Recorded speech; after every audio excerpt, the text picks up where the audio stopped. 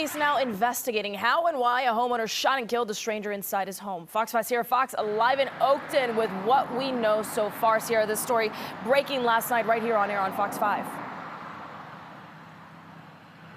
Right now, investigators believe this deadly shooting was done in self-defense.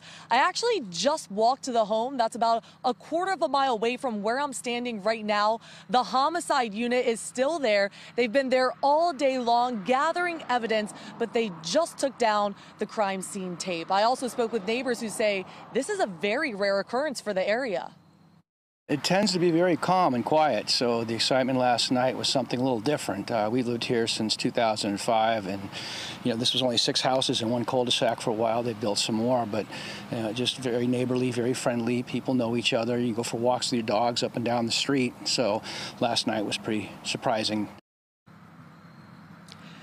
Take a look at Sky Fox video from the scene just after 6 last night on Waples Mill Road in Oakton, Virginia. Fairfax County Police say this all started with an interaction between the homeowner and another man. That turned into a disagreement outside the house. Then the homeowner went inside to get a gun. The other man followed him with what police are calling a large landscaping rock. That's when the man shot and killed the intruder inside his home before calling 911. The homeowner's wife and 2 children, as well as another adult, were inside during the incident. Investigators say at this time, nothing indicates the homeowner and intruder knew each other.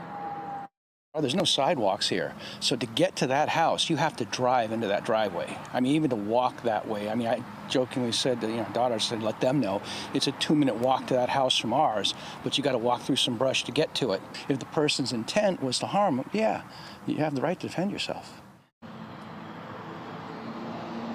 Definitely frightening circumstances.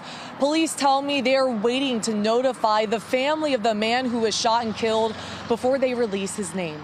Of course, this remains an active investigation as detectives work to piece together all the different clues. And of course, Fox 5 will keep you up to date with the very latest. Back to you.